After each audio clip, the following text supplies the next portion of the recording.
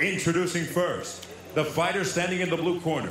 He enters the ring wearing gold with black trim. He weighed in at an official 134 3/4 pounds. Tonight, in his 20th professional bout, with an outstanding record of 17 victories against 1 lone defeat, 1 draw, 13 of those victories coming by way of KO. Puro Tijuana, Baja California, Mexico. Ángel Tashiro Fierro. His opponent across the ring in the red corner, wearing black with gold trim, he weighed in at the lightweight limit of 135 pounds. Tonight, atop the Ring City, USA canvas, he enters for the 25th time as a pro with an equally outstanding record of 22 victories against only 2 losses, 18 of those victories coming by way of KO. The former WBA Super Featherweight Champion of the world, representing Rio Piedras, Puerto Rico, Alberto, el explosivo Machado.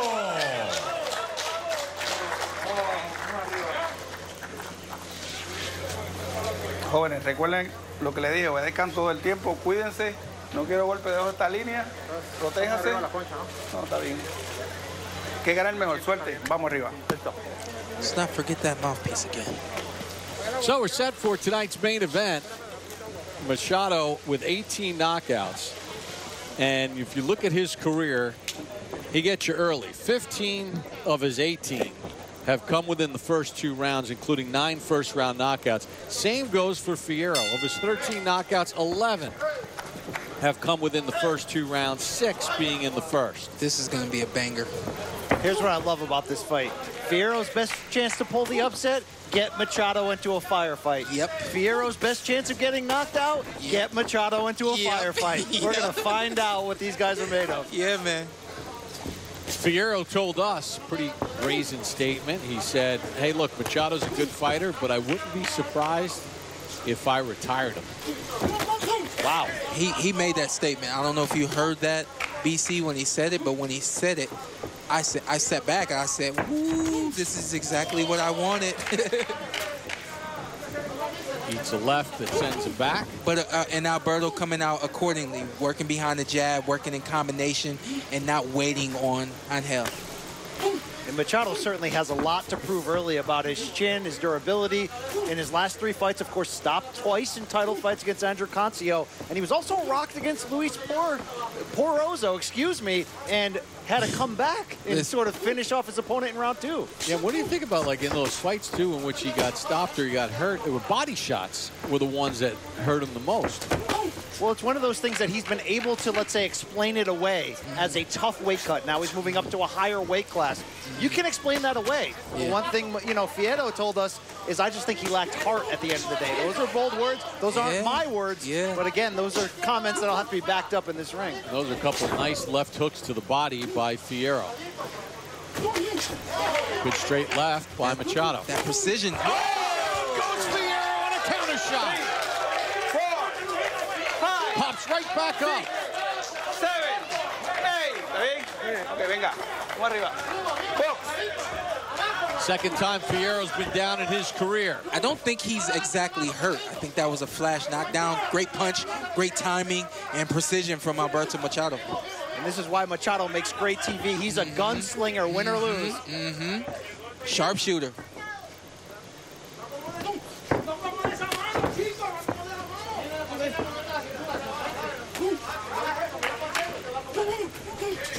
Stop, sin tirar. I think that's one of the biggest questions for boxing.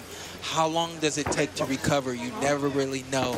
I said I didn't think that Angel Fierro was hurt, but you can see that he is playing very cautious right now. It looked like he was sliding into second base with the pop-up slide.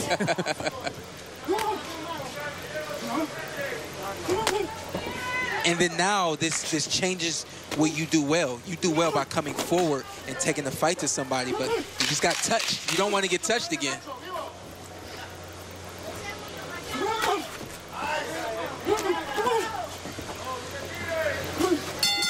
End of round 1 in which Fierro hit the canvas.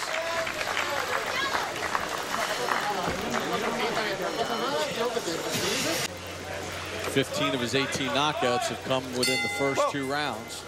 Round number 2 begins. The future of Fierro having success in this fight is certainly to get inside. Machado utilizes that wide stance. He likes to glide into his power shots, and if you give him that room, he's going to fill it with a big shot, as we saw in round 1. Yep, and he's a crisp puncher. His punches that land the best are the ones that have the full extension. And being on the end of the shots, that's all he's going to receive, Fierro. Sean, you know, we always talk about the taller fighter, the fighter with the reach, you know, using his jab, but shorter fighters can also use their jab effectively, and Fierro's not doing it right now. Yeah, he's not giving Machado anything to think about, anything to worry about, not even a feint. I understand the movement, understand, you know, playing defense, but give Machado a look, something to react to. As the shorter man, doesn't he need to double and triple the jab up to work his way in to get into the range that he needs to be in? That's what I would do, but I'm trained to use my jab. And I'm not saying Angel is not, but he's trained to come forward and be an attacker. And by him laying back like this, he's not able to do what he does well, which is attack. Combination right there, 1-2, and then 1 to the body. Break! Machado appears to have the speed edge early, but one thing to note, historically in Machado's fights, when he does get into trouble, yes, there were the body shots against Cancio, but it's the looping right hands from the outside when his guard drops as he exchanges. So Fierro's going to have to punch with him. Sean, we know that's dangerous when you punch with a puncher, but there will be openings. A little bit of like Amir Khan. Amir Khan would always get caught in exchanges, and if you can get Alberto Machado to be greedy and get comfortable in exchanging, Fierro, Angel Fierro may be able to catch him. But I think the first thing for Fierro is he's got to get back to doing what he does well, which is coming forward and throwing punches just like this, He landed a straight right hand, then threw a hook.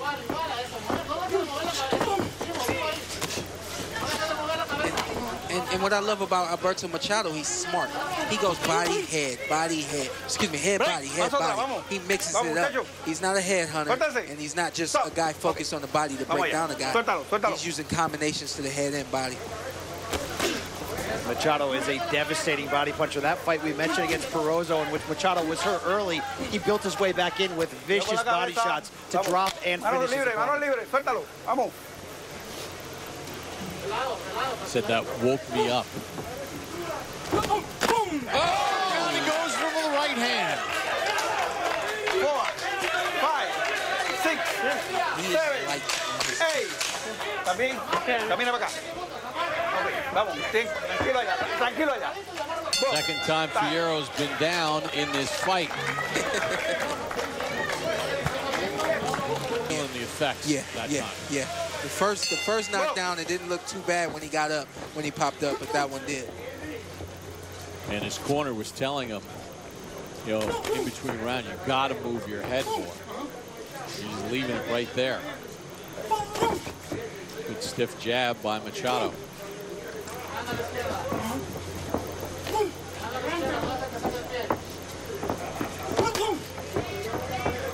Fierro's all action, so forgive me if I feel he's not worried at this point. I think this is kind of the fight that he wants and likes. He has tremendous poise, and you can see that, and obviously that comes. He was raised in Tijuana, a boxing hotbed. We know his history with Eric Morales. This is a tough fighter.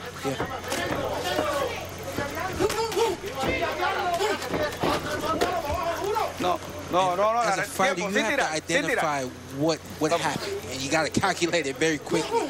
That right hook is what's landing. Keep the left hand up and start to circle the other way. First of all, he's walking into Machado's power, walking into his left hand, and then if he circles the other way, he's got to keep his hand up so that he can get around that right hook. Yeah, he keeps going to the right, which is not the thing to do against the southpaw. Okay, vamos.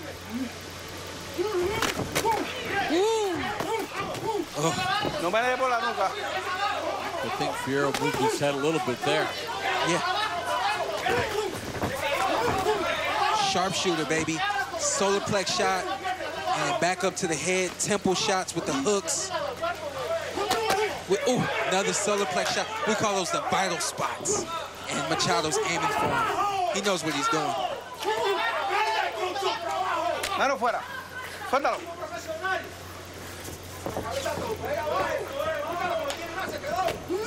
It looks like some of these body shots and these crisp punches have certainly slowed down Fierro. And the body shot, the body one too. Look at that, the hands have dropped. He's bending over now. Machado smells blood right now. Yeah. You can see that this new weight class agrees with him. I know he's a 3-1 favorite here, but he loves the no hard weight cut at lightweight, and he's punching very well. Yeah. And again, Fierro keeps moving to his right, which is the worst thing against the southpaw. And you know what, Bob, to be honest with you, I'm not even concerned with the movement anymore. But Fierro's not doing anything that he can do well, except right there throwing overhand right. What he does well is going forward. Going backwards, he can't win. He ate another combination. Machado totally dominating here through the first 3 rounds, having dropped Fierro in the first 2.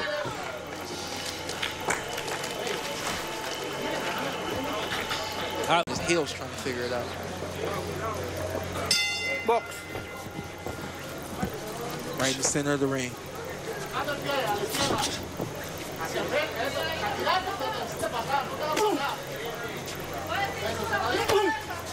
We begin round number 4. Machado dominating on Steve Smolder's scorecard and everybody else's scorecard outside of the Fierro family, I guess. One thing to note, and I don't want to be pessimistic, Machado's dominating here, but when you have an opponent who won't go away, who's showing you he's got a great chin, Machado does have to be careful of dropping those arms when he's got him pinned against the ropes, thinking he's got an opening for a knockout. You don't want anything wild here to change the momentum of this fight. And Fierro's liable to do that. He's liable to land one punch and change the whole complexion of this fight.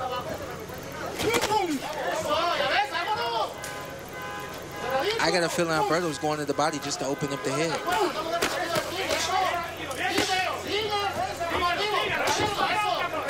Fierro working his way back in. He just missed with a right hand, got him with the left. Don't accept the hold. See this? Don't accept the hold. Or don't accept the clinch. Keep working. And that's who he is as a fighter. He's gonna fight. Some body work of his own. Yeah, the corner of Fierro imploring him to not allow yourself to get tied up like that. They're yelling, go to the body, go to the body.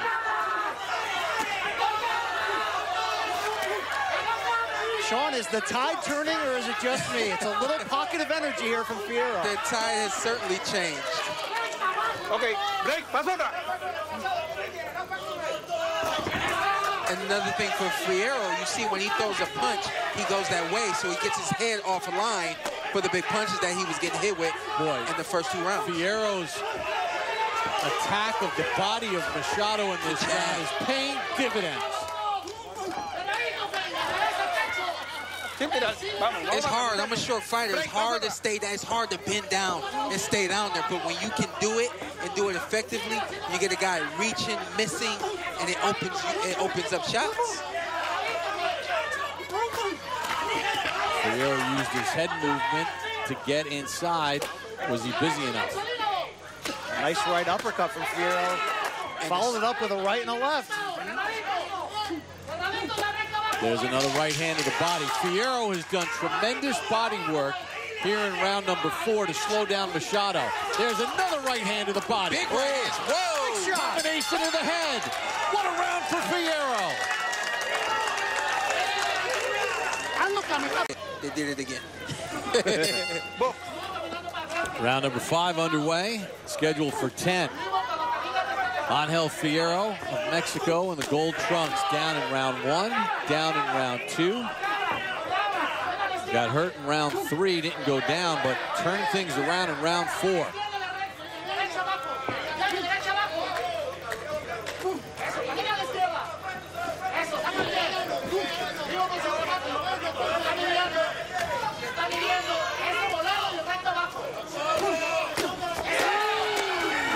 Plunging right hand. Then he throws 2 to the body. Fierro has found a new gear, a new level of confidence, and really more power than we've seen up to this point in this fight. And I had to look at my paper and make sure that Angel Fierro's from Mexico. It sounds like a Mexican crowd out here. This is amazing. But this is left hand to the head. He's then he that hooks to the excited. body. He's that excited. If you punch with Machado, you can find openings, but you got to be bold enough. You got to be ready to take that counter fire. That right hand missed. Little short jab by Machado. Again, it's Fierro concentrating on the body and then leading to the big shots to the head. BC, I'm going to ask you, what changed for Machado? What changed? You know, he went into finisher mode. He had such a lead built up. He was thinking knockout. He's got to rebuild with the jab and think about boxing again. Yeah. It's interesting because in the first 2 rounds, Machado used the jab and controlled the distance. You mentioned with the straighter punches. And then all of a sudden, in round 4, Fierro found some work inside, and Machado almost kind of sitting back now. Yeah. You know, Sean, I didn't want to make this comparison because I don't want to jinx Machado, but he reminds me a little bit too much of former Puerto Rican champion Juan Manuel Lopez. He can get you out of there from the southpaw stance, but if you can get him into a fight, he's vulnerable. And what did Fierro tell us? My favorite Mexico-Puerto Rican fight, Salido versus Lopez, 1 and 2, when Salido came to the island and stopped the Puerto Rican favorite twice. Yep. And we're seeing it right now. We're seeing Alberto Machado abandon the jab. You see him flicking it. There's difference between flicking a punch and throwing a punch with intentions to hurt, intentions to control a guy. Machado has no control over Fierro the way he did in the first 3 rounds of this fight.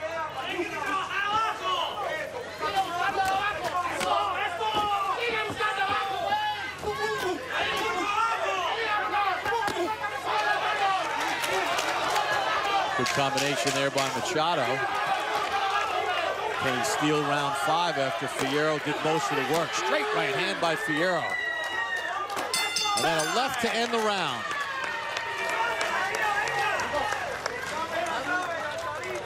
It's always going to win because of Twitter. Round number 6 begins in the scheduled 10-rounder. Angel Fierro taking this fight on short notice. Dropped in each of the first 2 rounds, has battled back and changed the momentum and flow of this fight. Can he keep it up?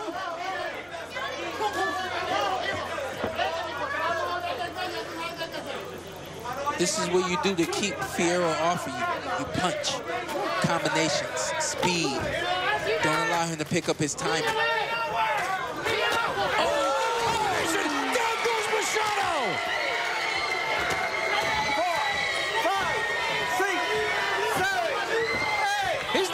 It's over! Oh, my goodness. It's Salido Lopez all over again. Oh, man.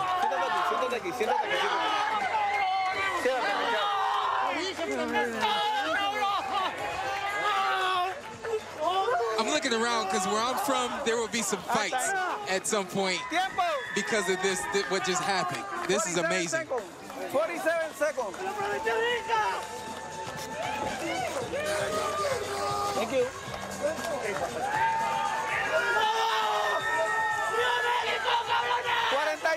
47 segundos. Pregúntame a mí.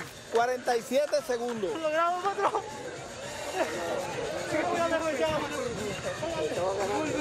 Dale.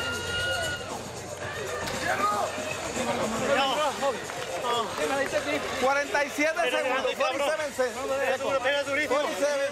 segundos. 47. Muchas gracias por la oportunidad, cabrón. Aquí tienes un amigo, cabrón. Sí, de seco. Knockout. Angel Fierro was dropped in the first round, dropped in the second round, lost the third round, and then turned things around in round 4 as he started attacking the body of Alberto Machado.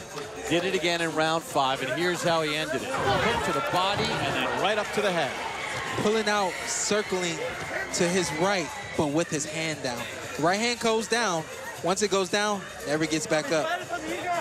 And he never saw that left hand. Never saw it. I don't mean to so shillingly stay on brand, but anyone, anytime, anywhere, even on 6 days' Come notice, on, man. they come to fight on Ring City. We are in the right place right now. We are in Puerto Rico doing it with Ring City. This is amazing. La que sí, viniste, hiciste tremendo. Exactamente, tremendo. De verdad que sí. Muchas felicidades. And as expected, all three judges had it 48-45, which is what our own Steve Spoger had it. I had it the same way with the 2 knockdowns, but it's irrelevant. What did Fierro tell us the best judges were, Bob? You remember that? Best judge is a knockout when you're fighting in somebody else's hometown. He said that. Boom. He said that, and I said, oh, you're right. And where does this leave the former 130-pound champion, Alberto Machado, who has now lost 3 of his last 4 and been stopped in those 3.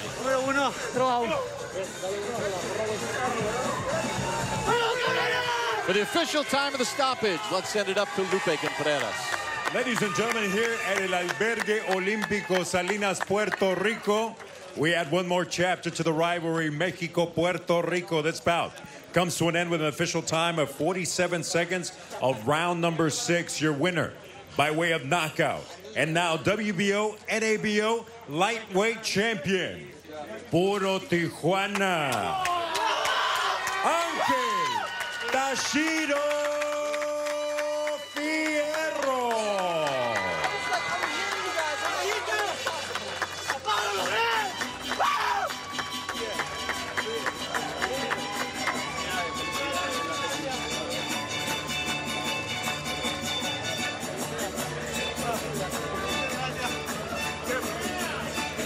See the judges' scorecards, which was what our own Steve Spoger had it as well, because there were 2-point rounds in rounds 1 and 2. And we all thought Machado won the 3rd round.